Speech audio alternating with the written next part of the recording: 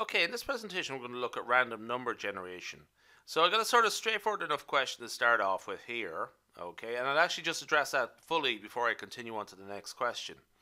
So let x be a discrete random variable with the following probability distribution. There's four possible values of x, 0, 1, 2, and 3, and then there are correspondingly the probabilities of each outcome 0.4, 0.3, 0.2, 0.1.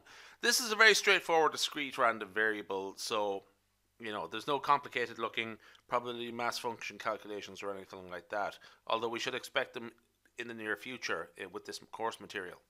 So essentially what we have to do here is simulate three observations of x using the following three random numbers drawn from the uniform distribution on 0 and 1. Now that's important there. That's sort of the fundamental of this. This is a very simple operation to do for a computer. Okay, so essentially all of the mathematical simulations on number generation and random number generation, the fundamental building block is essentially the uniform distribution between 0 and 1.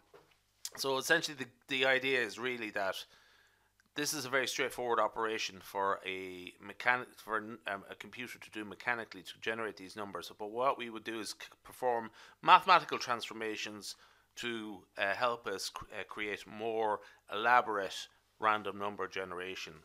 Okay, so essentially I'll actually just sort of continue on here. So it's 0.4936, 0.7269, and 0.1642. Now the key part is here. Okay, essentially the ordering doesn't really matter so much. We'll just sort of keep consistent with the order that we have there. You can actually just do it in reverse or any way you like, but it'll come out. It should come out the same. Essentially what we do here is we set up a little system here. Okay, so our method is as follows. So essentially what happens is we generate u. So generate u. Okay, and we don't know what it is, but it's some number between 0 and 1. Okay, so it's like 0.2512.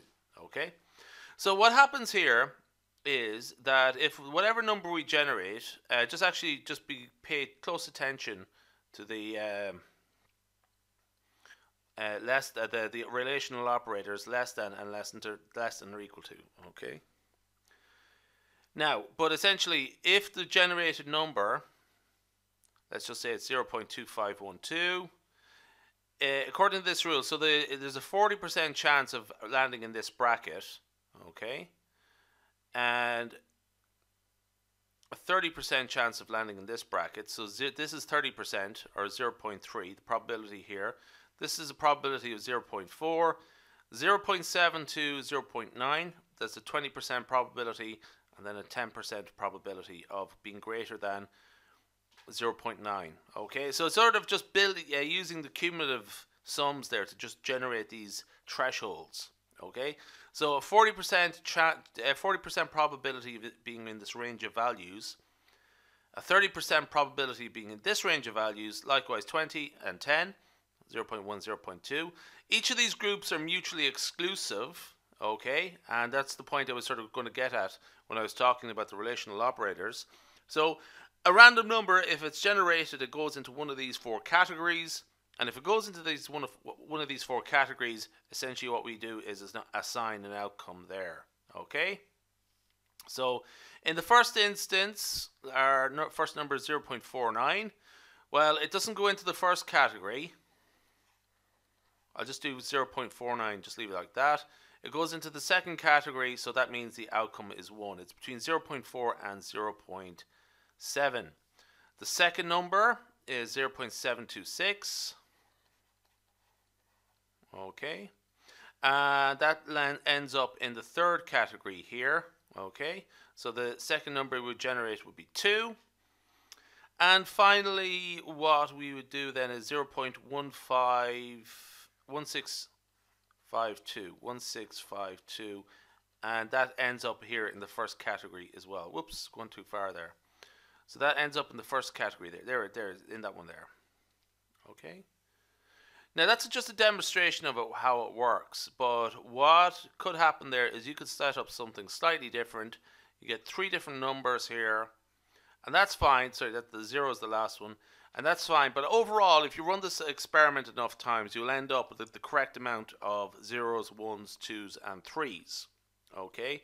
So you'll end up with 40% 0s, 30% 1s, 20% 2s, and 10% 3s in the long term. Okay? So you just have to. I didn't really explain it there because it's sort of like more of an essay to if you get me, to write it out what I've just done there. So it's the comprehension is very important than just verbalizing it. Okay. So the second question is, let x be a random variable, cumulative distribution function, so on. F of x equals, that should be an equals there, 1 over 1 minus e to the minus 1 times 1 minus e to the minus x squared, and again this is x is between 0 and 1, okay?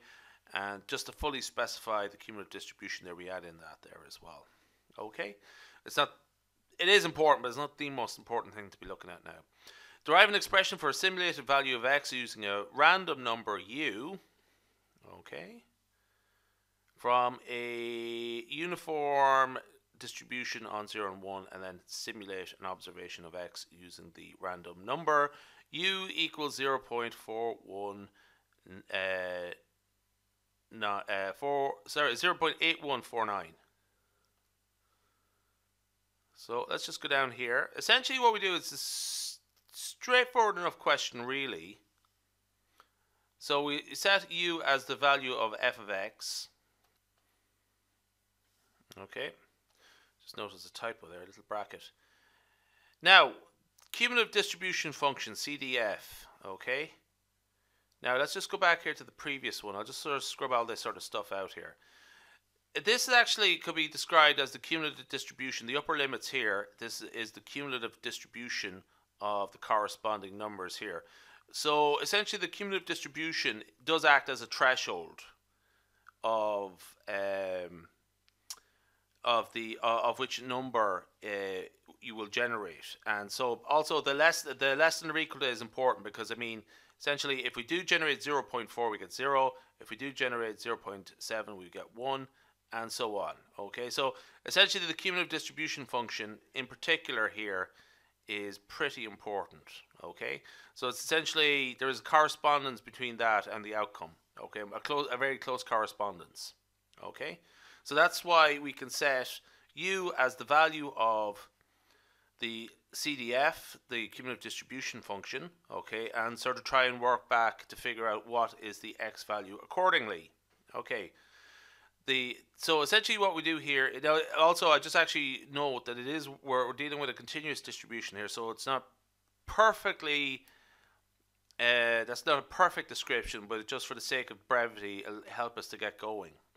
So really what we have here is a mathematical operation. Essentially what we have to do is we set u as the CDF, and we rearrange it algebraically, okay? We try and isolate x, so we end up with e to the minus x squared equals 1 minus e to the minus 1 u, okay? So essentially, just working that out, what we get is this expression here, minus log of 1 minus e to the minus 1 times u, and get the square root of all of that. Okay, quite a complicated expression, but what you can do is simplify it a little bit here, and then essentially it's the square root of minus of the log of 0.3678u, okay, or that expression to the power of a half. So if you just put in that number there, the number you were given, okay, and do a little bit of calculator work, what you should end up with there is a generated value, a simulated value of 0.851.